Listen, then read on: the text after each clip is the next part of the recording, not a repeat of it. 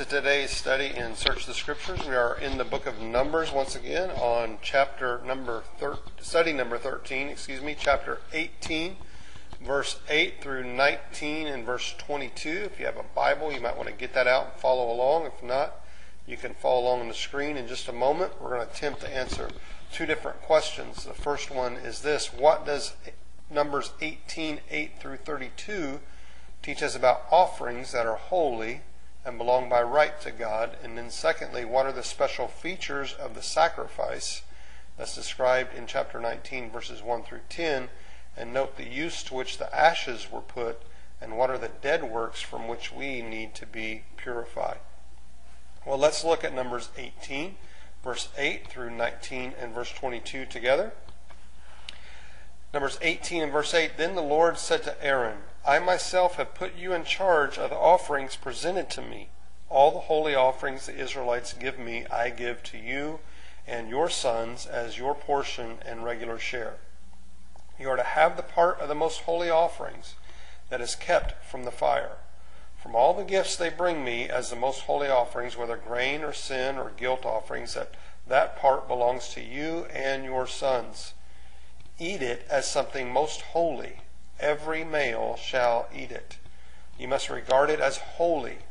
This also is yours, whatever is set aside from the gifts of all the wave offerings of the Israelites. I give this to you and your sons and daughters as your regular share. Everyone in your household who is ceremonially clean may eat it. I give you all the finest olive oil and all the finest new wine and grain. They give the Lord as the first fruits of their harvest.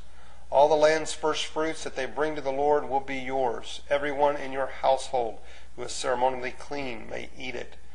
Everything in Israel that is devoted to the Lord is yours. The first offspring of every womb, both man and animal, that is offered to the Lord is yours. But you must redeem every firstborn son and every firstborn male of unclean animals.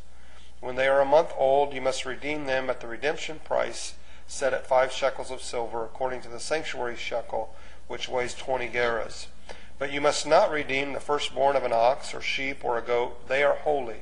Sprinkle their blood on the altar and bring their fat as an offering made by fire, an aroma pleasing to the Lord. Their meat is to be yours, just as the breast of the wave offering and the right thigh are yours. Whatever is set aside from the holy offerings the Israelites present to the Lord, I give to you and your sons and daughters as your regular share. It is an everlasting covenant of salt before the Lord for both you and your offspring. The Lord said to Aaron, You will have no inheritance in their land, nor will you have any share among them. I am your share and your inheritance among the Israelites. I give to the Israelites all the tithes in Israel, all the tithes in Israel as their inheritance in return for the work they do while serving at the tent of meeting. From now on, the Israelites must not go near the tent of meeting, or they will bear the consequences of their sin and will die. It is the Levites who are to do the work at the tent of meeting and bear the responsibility of the offenses against it. This is a lasting ordinance for the generations to come, and they will receive no inheritance among the Israelites. Instead, I give to the Levites as their inheritance the tithes that the Israelites present as an offering to the Lord. That is why I said concerning them, they will have no inheritance among the Israelites.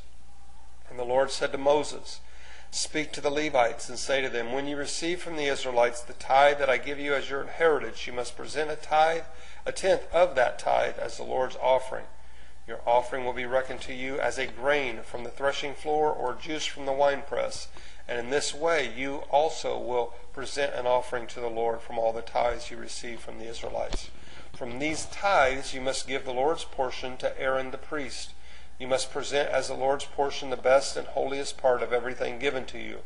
Say to the Levites, when you present the best part, it will be reckoned to you as the product of the threshing floor or the winepress.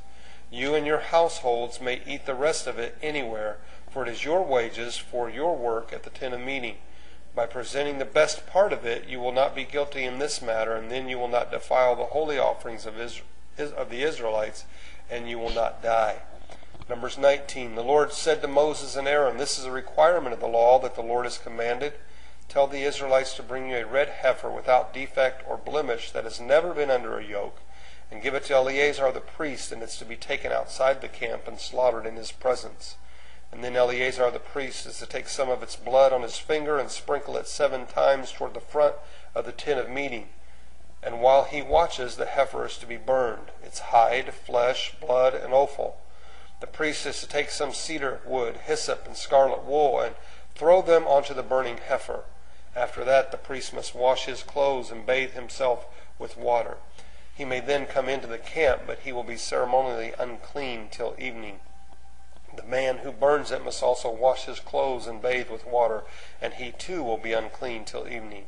A man who is clean shall gather up the ashes of the heifer and put them in a ceremonially clean place outside the camp, and they shall be kept by the Israelite community for use in the water of cleansing.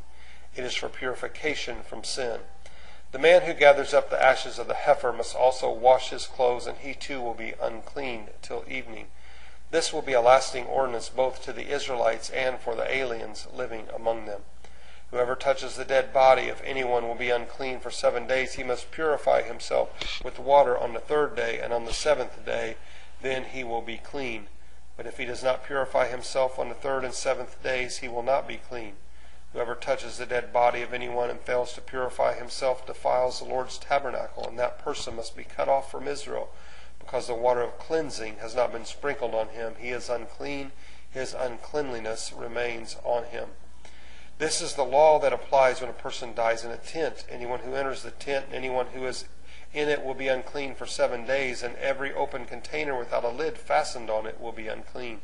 And anyone out in the open who touches someone who has been killed with a sword, or someone who has died a natural death, or anyone who touches a human bone or grave will be unclean for 7 days. For the unclean person must put some ashes from the burn purification offering into a jar and pour fresh water over it. Then a man who is ceremonially clean is to take some hyssop, dip it in the water, and sprinkle the tent and all the furnishings and the people who were there. He must also sprinkle anyone who has touched a human bone or grave, or someone who has been killed, or someone who has died a natural death. The man who is clean is to sprinkle the unclean person on the 3rd and 7th days, and on the 7th day he is to purify himself. And the person being cleansed must wash his clothes and bathe with water, and that evening he will be clean. But if a person who is unclean does not purify himself, he must be cut off from the community, because he has defiled the sanctuary of the Lord. The water of cleansing has not been sprinkled on him, and he is unclean. This is a lasting ordinance for them. The man who sprinkles the water of cleansing must also wash his clothes, and anyone who touches the water of cleansing will be unclean till evening. Anything that an unclean person touches becomes unclean, and anyone who touches it becomes unclean till evening. Let's answer these questions now. Question 1, what does chapter 18, 8 through 32 teach us about offerings that are holy and belong by right to God? Well, the offerings that are holy and by rights belong to God are shared with the priests of God and their families. Even though the tithe went to the priests were not exempt from tithing themselves. They too were required to pay a tithe. Question number 2, what are the special features of the sacrifice described in chapter 19, 1 through 10, and note the use to which the ashes were put, and what are the dead works from which we need to be purified? Well, the sacrifice of the red heifer was to be one that was without blemish, never been used under an oak, and was of course a female. It was a heifer.